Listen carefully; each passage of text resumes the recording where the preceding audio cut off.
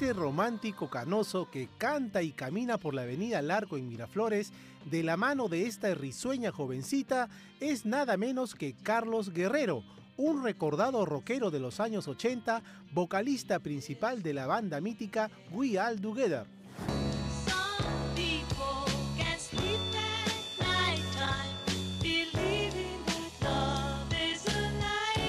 Y es que si creíamos que el cómico Melcochita era un referente de chibolero en Chollywood, nos equivocamos.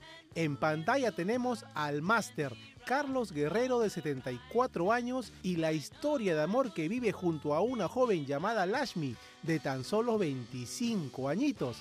Medio siglo de diferencia. Pucha, qué bravo, mi tío. Y tú me enseñaste que son maravillosas. Novia. Ajá.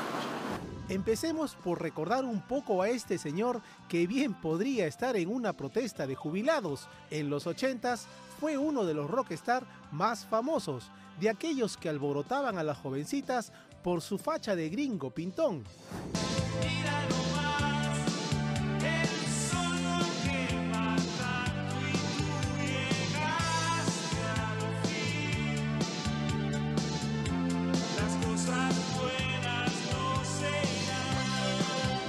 Divorciado y con 2 hijos base 5, el recordado Beatle peruano ha decidido vivir una historia de amor sin importarle el qué dirán. Y ya lleva 3 meses junto a la veinteañera Lashmi, quien dice ser historiadora, profesora de yoga y activista ambiental.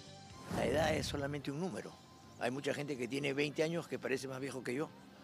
Lo importante es que entre ella y yo hay una relación interesante y nos llevamos bien. Desde el día 1 que salimos a tomar un café, éramos amigos, empezamos como así, y la gente nos quedaba mirando, nos miraba, nos hacía comentarios, pero sin importar, Carlos, muy lindo, me dijo, tranquila, déjalo ser, lo importante es lo que nosotros estamos pensando. Como yo siempre digo, si algo no te gusta, ¿qué haces? Mira a otro lado y sigue tu camino.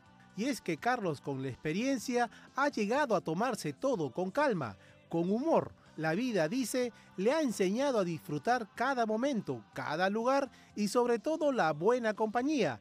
Es por eso que al caminar de la mano de Lashmi, ríe y disfruta con ella y se ríe de sí mismo. Te van a pasear por todos lados. ¿Qué haces con ese tío? Van a poner chapas ahora, cualquier cantidad. El tío con la chiquita. Amarnos ahora ha sido como ayer.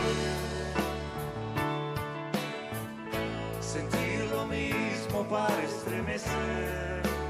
Pero si de hablar en serio se trata, hay muchos planes en esta parejita, como para espantar a los incrédulos que no darían ni un sol por su amor.